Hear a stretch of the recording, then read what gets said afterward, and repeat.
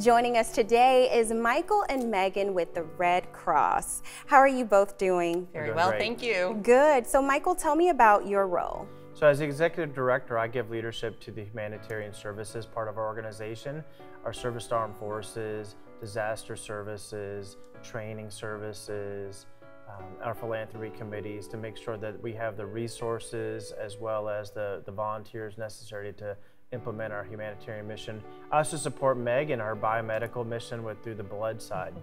Yeah, tell me about your role, Megan. So I'm the account manager for the American Red Cross.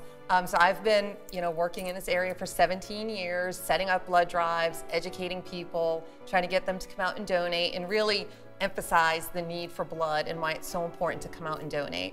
Tell us about some of your projects. Well, I know, first and foremost, let me ask you this. When it comes to you all receiving blood, what is the blood used for? I know so many people just don't know why it's needed. Well, stop and think.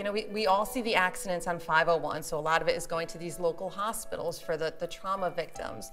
We have to keep in mind cancer patients, newborn, the infant babies that are sick. I mean, it's used for just a number of emergencies, burn victims, if we did have a local fire. So there are so many uses for it. And again, we can't manufacture it, so we need people to donate. Wow, that's interesting in so many scenarios that we just don't think of.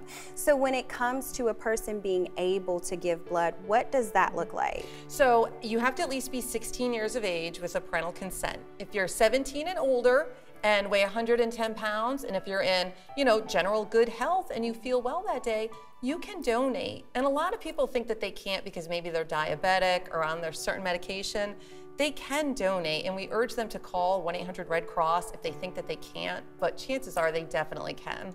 Tell us about the upcoming blood drive. We're so excited. So we have our yearly September blood drive, and it comes at a perfect time. It's September 8th.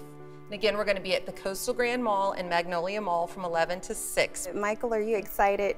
Look, every 2 seconds somebody needs blood in our country. We provide 40% of the nation's blood supply, so it's very important that people come out in September. Love it. Thank you both for stopping by, Living Local. Thank you.